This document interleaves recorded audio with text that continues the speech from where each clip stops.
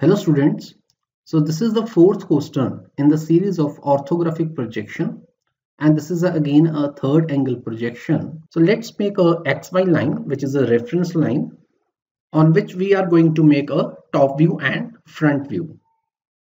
So this is a top view and front view of my figure.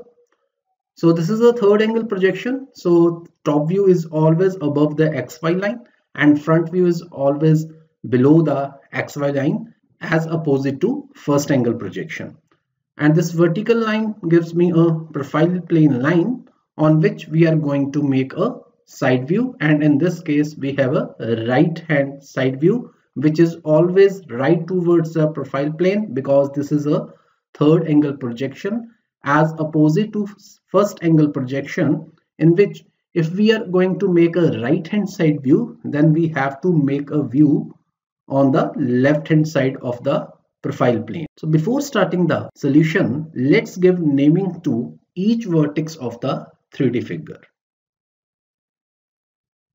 Now in this again we don't have any arrow for the front view, top view and side view. So I'm going to make this side is front view and this could be my right hand side view, because as observer have to move toward its own right hand side to make the right hand side view of this figure. So let's start the solution. Take a scale for the front view, which is 80 mm from the front side. This one, make a line 2 3. So this is a 2 3 line which is 80 mm from the front view. Now 3 4 line which is 5 mm in dimension, take a scale and make a 5 mm line. So this is a 4 point and complete it like this. Again take a scale. Now 4 to 15 which is 25 mm. So make a line 4 to 15 which is 25 mm. So this is 15 point. Now students, 15 to 14 in the figure we do not have any dimension of this line. But we can find out this dimension with the help of this 3D figure. As we can see that this 15 to 14 line will complement to this diameter or radius point. So diameter of this particular semicircle is 20 mm. So we can see that if this is a center point and this could be a radius, then this is a 10 mm, because diameter is 20, radius could be a 10 mm, and this is equal to 15 to 14 line. This vertical line will give me a 10 mm dimension. So take a scale and this is a 10 mm line. Now this could be a 14 point. Now from 14 to 13, which is again 5 mm as per the 3D figure, so this point could be a 13. Now instead of making this semicircle, I will come to point 2 and make a line 2 to 7 which is again 5 mm. So this point could be a 7. Now from 7 to 8 which is again 25 mm. So I take a scale and make a line 25 mm and this point is 8. And from 8 to 9 I already find out 8 to 9 is 10 mm. So I make a line of 10 mm and again 5 mm towards this side, and this point could be a 10. So students, we already know that 10 to 13 point dimension is 20 mm as per the given figure.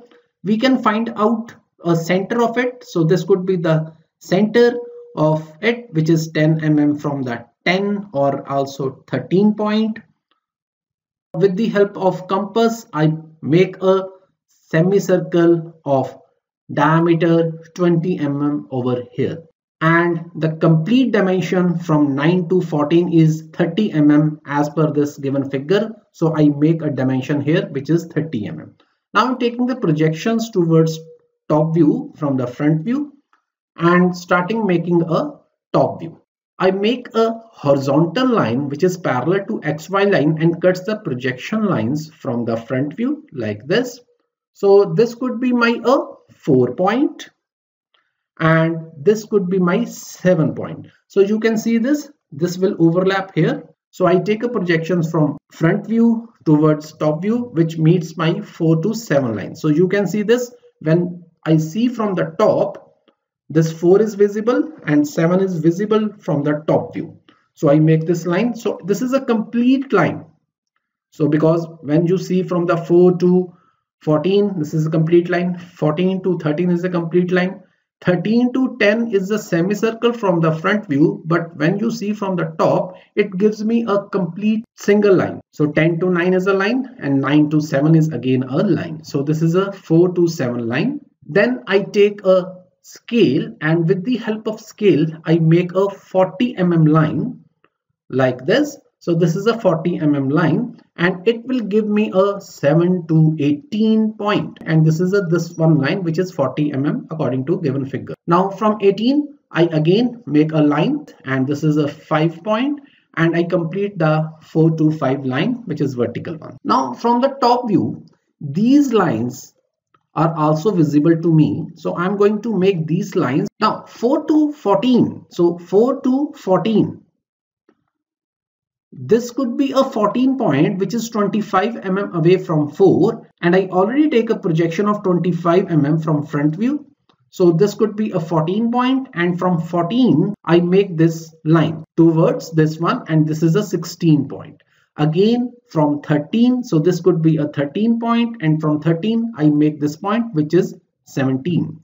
In the same way from 10, and from 10 I make a 10 11 line, and this could be a 9, and from 9 I make a 9 to 12 line. So students, the lines has been done from the top view, but when you see that these holes are also visible from the top view, so you have to make these holes. So how to make these holes? You have to locate the center points of these holes first. So center point dimensions are given.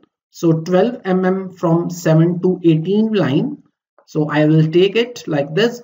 So from 18 it is 12 mm towards this side. So this is the first dimension of the center point. So make a center line like this.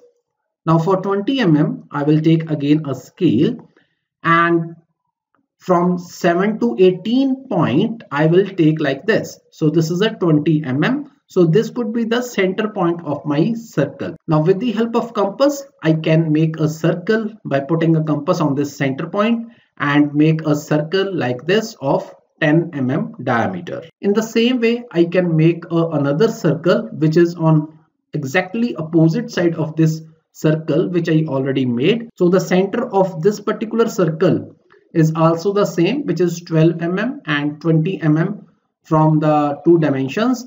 So I can directly make a circle like this. So this could be so from here this is a 12 mm and this is a 20 mm. So now I can make a circle like this, which is again of 10 mm.